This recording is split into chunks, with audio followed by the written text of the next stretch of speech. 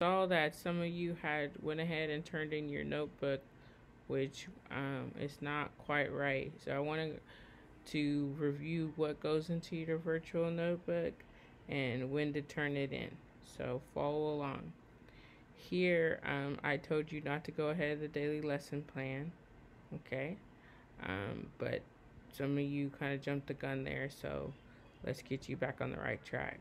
What you're going to do is, for example, in today's lesson, I told you to go back and write into your virtual notebook. So you go back into day 5, click onto your notebook, okay, and answer the lesson for today in your notebook.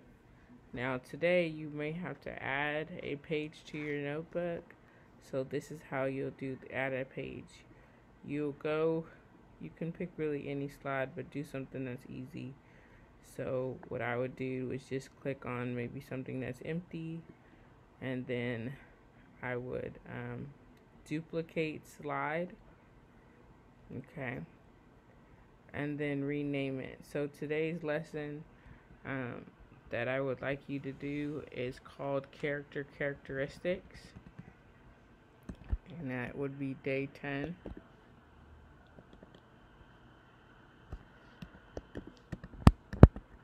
Character characteristics.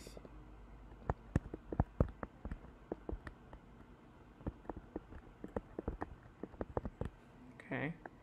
And then what you're going to do is create a text box, of course, here. Okay. And you're going to list first your story idea. So I'm going to put my story idea is about a football player who is struggling to pass his classes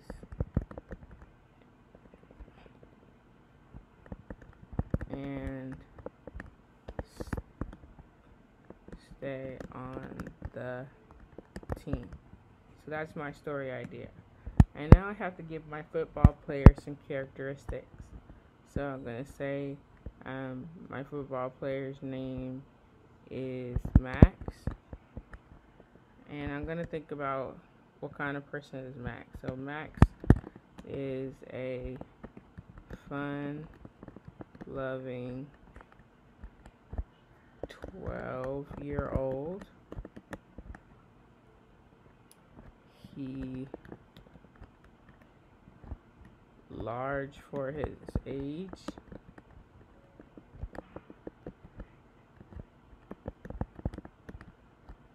He may be, he's African American.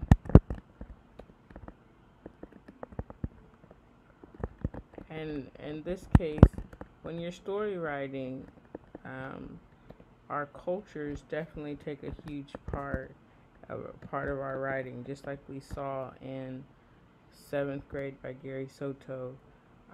Victor's Hispanic heritage played big in that particular story.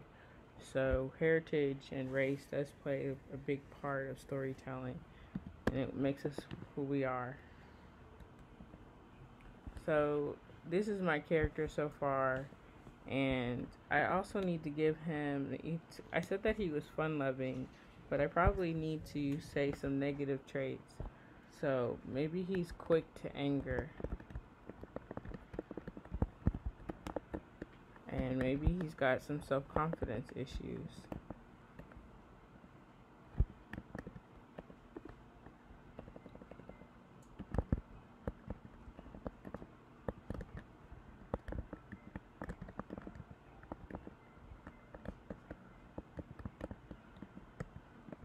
Okay.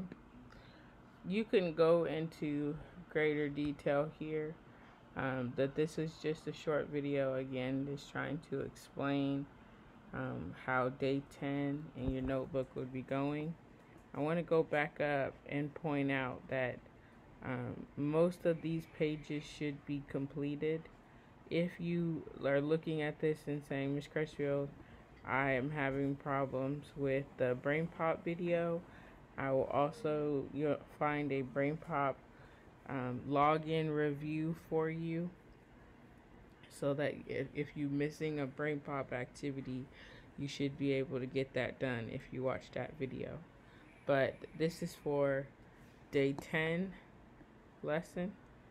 So after you've done day 10 and you've completed all your pages here in this notebook, you can, what should be seen by you as turned in, you can turn it in.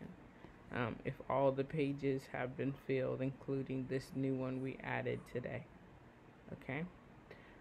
If you have any questions, please feel free to ask Ms. Smith or whatever teacher is presenting to you. I hope to speak to you soon.